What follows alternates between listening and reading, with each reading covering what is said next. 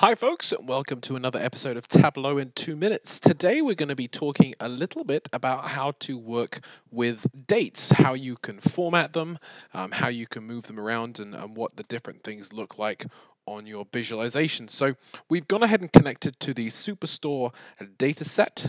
If you don't have that data set, you can download it. There is a link to download it in the video description. And what I've done is I've just gone ahead and dragged the order date from the dimensions field out onto the columns shelf here.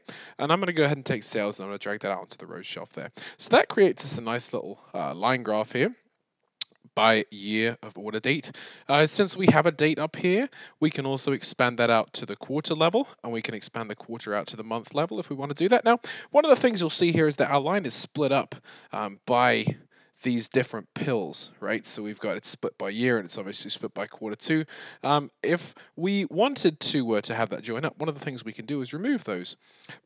So in this case, we removed the quarter, and now we have it joined up by year.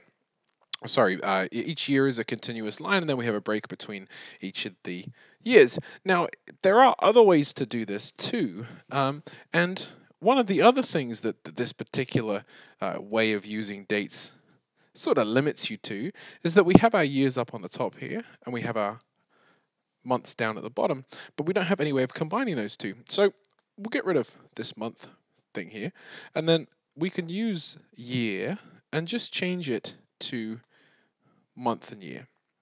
What that does is it's going to make this date continuous, and because it's continuous now, we have a continuous line. We don't have those breaks that we had between either the quarters or the months before.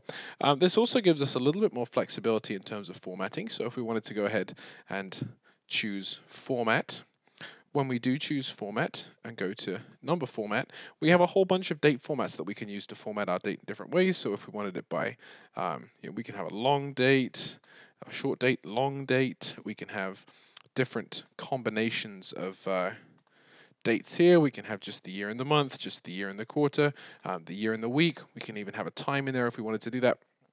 That's only available when we have these continuous dates.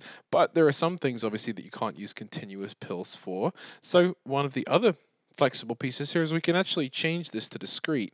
And even though it was originally discrete and then we changed it to continuous, changed the way we formatted it and then set it back to discrete, we can still keep some of those formatting options. So you'll see here that if we click on it again, we still have all those formatting options for the date.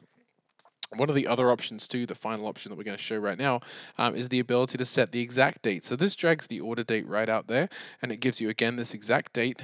In this case, it's a discrete pill. We can change that backwards and forwards from discrete to continuous as we need to, but we do also get all of the same formatting options that we had with the continuous date, and we can even set a custom format if we wanted to set a custom format. So if we just wanted whatever the weekday was, and then say the month and then the year, we can set up something that gives us the weekday, the month, and then the year.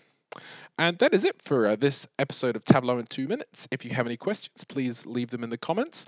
There is a link to download the data in the video description. And if you like what you're hearing and would like to hear more great Tableau tips and tricks, then please subscribe to our channel and we will see you next time.